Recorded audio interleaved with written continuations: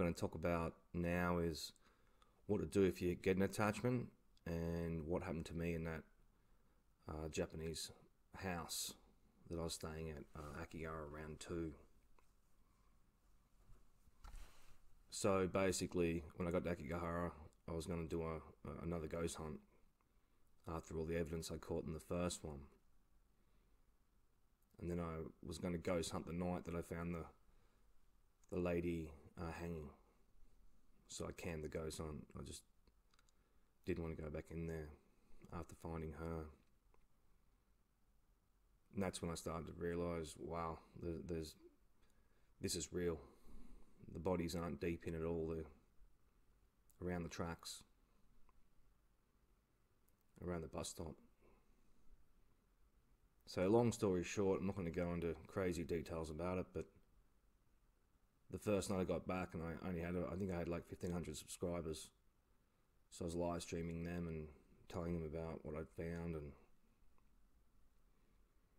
and in my little traditional Japanese room.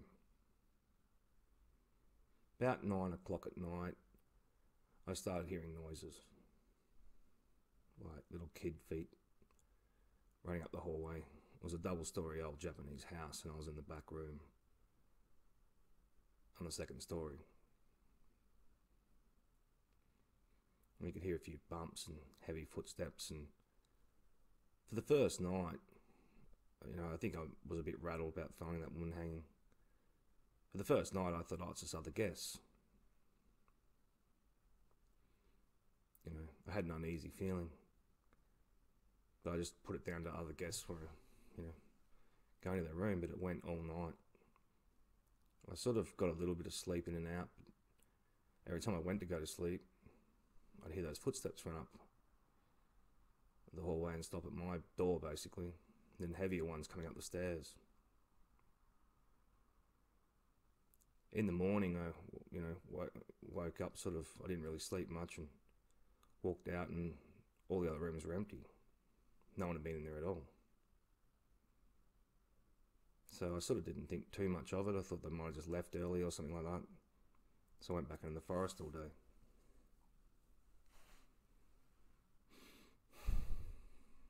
Then after being in the forest all day again, I come back out, and I was live streaming again, and my legs were starting to get very tired.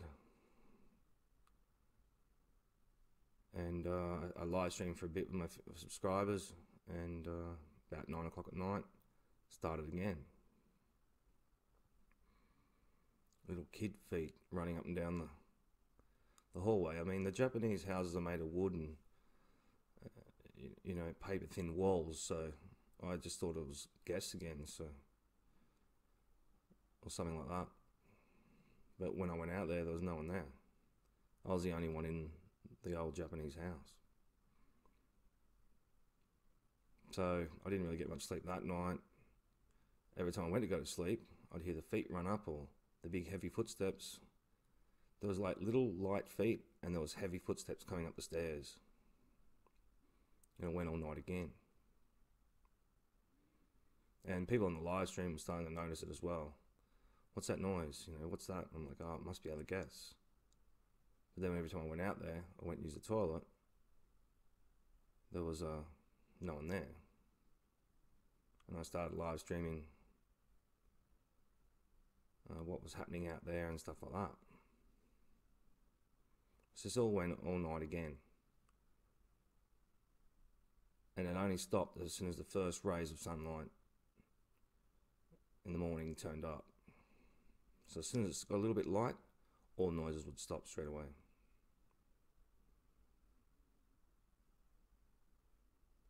So then I went back into the suicide forest all day again. So the third night, I was talking about it with my subscribers on live stream and that, about the noises and stuff like that. And I'd found the second body, because I was still trying to get back in there to ghost hunt. And after finding the second body, I was just, wow. Then the noises started again, about 9 o'clock. Same footsteps running up the hallway. Same big heavy thudding steps. by then I was starting to get worried. I was like, what's going on here? And I said the Lord's Prayer and everything I could. But the biggest problem with whatever they were, they'd back off, but they'd come back. So I went all night again. And I was getting exhausted because I'd been in the forest all day. I'm lying in there in this old double-story Japanese house on the edge of the suicide forest. It's in Lake Seiko. And I'm live streaming again, and people are hearing it. I put the live stream camera out in the, like where they cut the stairs, there's two toilets to your right, and there's a sort of a hallway. And by then people on my live stream are starting to comment like they're seeing stuff, and you know, it was starting to get serious. The noises were getting louder and louder. Like this wasn't, you know, a Japanese person walking around. These were heavy thuds. And the footsteps were basically getting closer and closer to my door. As I said, I'm not going into all the details of it. I'm just giving a brief account of what happened. So that went all night again. And I was starting to get worried. The fourth night was the craziest paranormal night of my life, and the scariest night of my life. That includes going overseas to Afghanistan, Iraq, East Timor, nearly drowning. You know, it was the scariest night of my life. So I got back. Already found 2 bodies. About 9 o'clock at night, I was live streaming again with my subscribers. If any of them are watching this, they can verify what I'm saying. It was about 9:30 or 10 o'clock. I heard voices, like talking as clear as you can hear me now. A woman and a man, they were talking in Japanese. And I was on the live stream and I was so thankful. I was like, my God, there's other guests. Thank God I'm not here alone. You know, it's a bit like surfing by yourself and then someone else paddles out. You feel a bit safe from sharks or whatever. So I'm talking on the live stream. I thought, great, I can finally get some sleep. I was exhausted. And I could hear him talking in the room next door. I could hear stuff being moved around. Basically the sounds of 2 people with suitcases walking into a room and putting their stuff away and doing what you do. And I can remember just the relief. It was just awesome. There's other guests here. There's other people here. You know, just felt safer. So after doing the live stream, I think, you know, I said, about 11:30, I think it was, or 12. I said, I'm going to bed, guys. And this is when it started to spiral out of control. So I said goodbye to my subscribers on the live stream and got up, went to go to the toilet, opened up the sliding door, and I walked left up the little hallway to the toilets. The room next to me, the door was wide open and it was just pitch black inside. Now you got to remember, for an hour or 2, people on live stream even heard them speaking.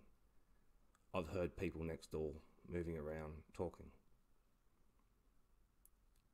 And I stopped and I looked left in there and there was no one there. No one had moved in. It was exactly the same as I'd walked past it 4 hours before. Hadn't been touched. And that's when I got dizzy and just went, whoa, because it